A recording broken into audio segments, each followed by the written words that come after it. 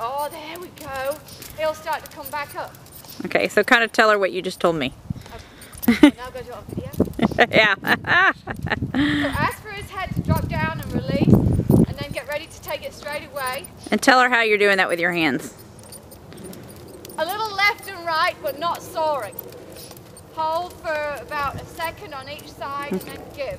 And then he should. And then give with both if you feel like it's time, and ask him to take it down. As soon as he pops up at all, start again. And for right now, it's okay to have him a little curled, because that will be the way for him to submit. And then you can start asking him to stretch his nose out. But he needs to go down. And don't push with your leg, use your leg once. If you don't get it, tap him up with a whip. You don't have to smack him, just a little tap. So leg there, good boy. And back down to the walk.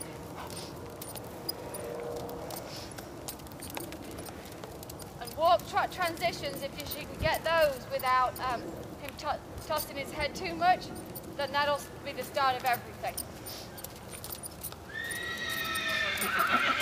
Little trot, good boy. That was good. Now the harder one's coming down. Good boy. Coming down with that. So more of a spread hand stance at the moment. Yep. Throw away everything you've learned about where your hands need to be. Well, but she needs to remember where her hands were. Yeah. Because once he's learned this, then she needs to progress to bringing them back up. Just a couple more times I can start to bring my hands up, but as soon as I do, then he's going to start coming up here.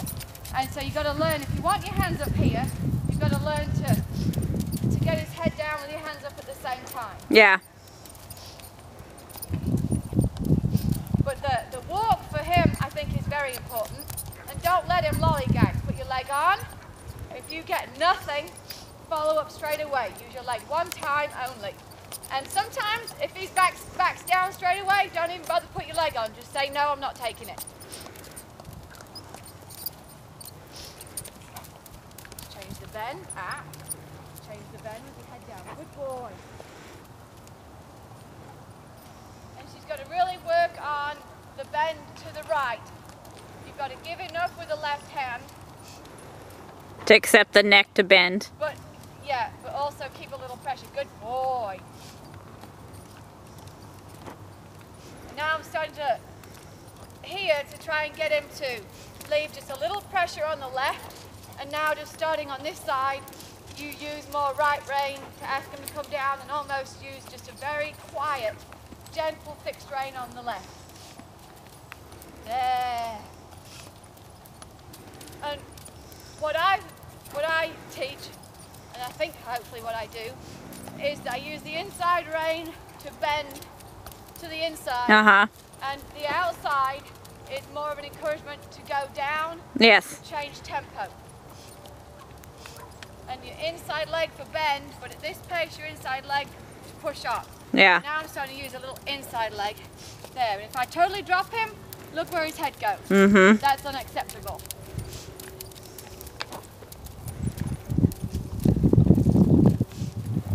If you drop him and his head goes down, he can have all the reins he wants. But if his head goes up, not allowed.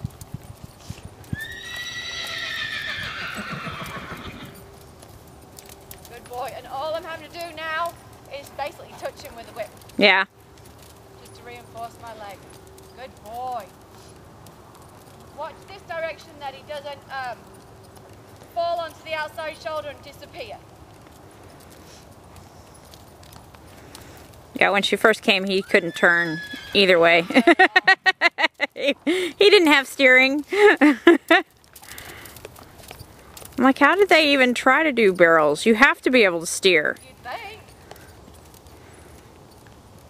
And I don't mean putting a bicycle chain in his mouth and tying his head down. Well, and that's the thing, because his brakes aren't really there either. I think he's stopping with her seat, which is good. Uh-huh. But she also needs to be able to put on a little rein pressure to lower him in the transition as well. Yes. And right now, I think on a downwards transitions, he's grabbing the bit, chucking his head up and running through it all. Although, do you have a problem with the downwards transitions? Well, you can't get upwards. But we usually don't make it past trot. So has he been started over fences? We've just done some trot poles and that kind of stuff. Do you want to try to jump him a little? Yeah, I might pop him over.